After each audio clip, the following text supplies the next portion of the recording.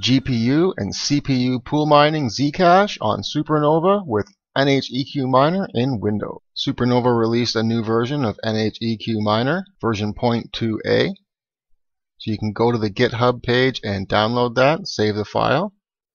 I've already downloaded mine, so I'm going to cancel the download.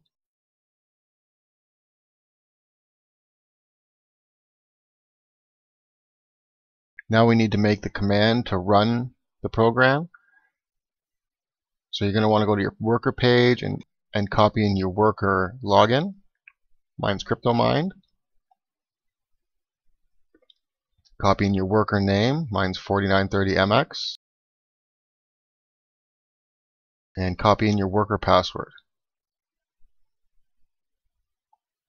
Then you're going to want to set how many GPUs you're using. That's the CD command. 012 means I'm using 3 GPUs. -t.1 means I'm using one of my CPU cores. You can put as many cores there as you want to use, 6 or 7, 11, whatever you want to use. I'm just going to use one. So I'll go back into the mining folder here, and you can see I've created a batch file.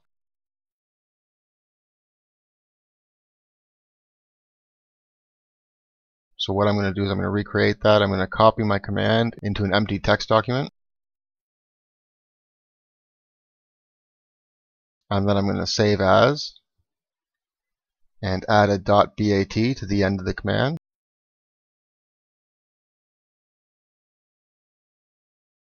Click all files and then save that. I'll replace my command.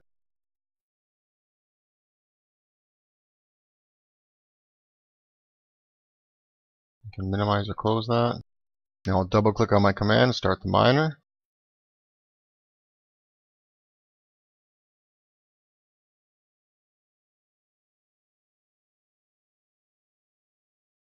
Now another thing you're going to want to do is to put your address, your payment address, into your information. So you have to go to My Account, Edit Account, and then copy in your Zcash address into the payment address. Edit your automatic payment threshold to whatever you want, from 0.1 to 8,000. Type in your 4-digit PIN number and then update the account by clicking Update Account. That'll save your information. So if we go back to the dashboard, we can see that our miner is mining. We can see a hash rate there and the worker name.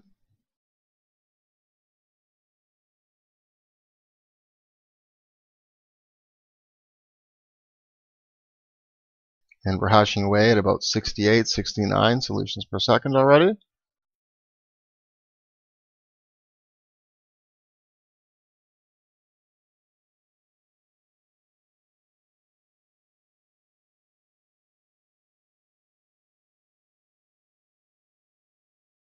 You can see here I'm using 3 graphics cards, 3 980 Ti's plus 1 core, 1 CPU core. So that's about it. That's how you can mine on Supernova with your CPU and GPU. I hope you liked the video. I hope it helped, and thanks for watching.